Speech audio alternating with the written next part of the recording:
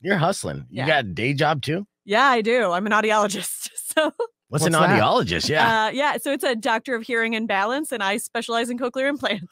Yes.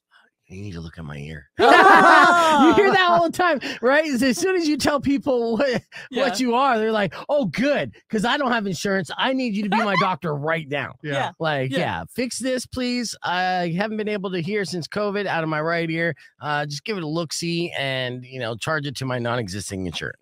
Can I just take a toilet plunger and just get it To my head? Yeah. I mean, you could. It's better than a Q-tip. You know what I'm saying? See, lay off them Q-tips. Yeah, Never put a Q-tip in your ear. You're not doing that, are you? No, well, I don't. I got to get the wax out.